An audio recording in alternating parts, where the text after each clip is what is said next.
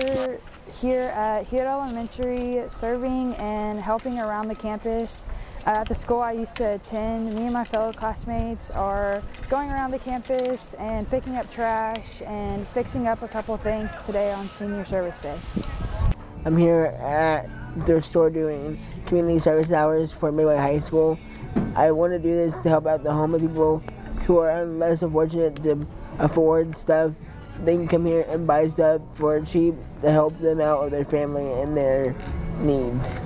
I feel like this is a good opportunity for us as the community to come out and volunteer and show love to people who are less fortunate, to support who are less fortunate in the world who need help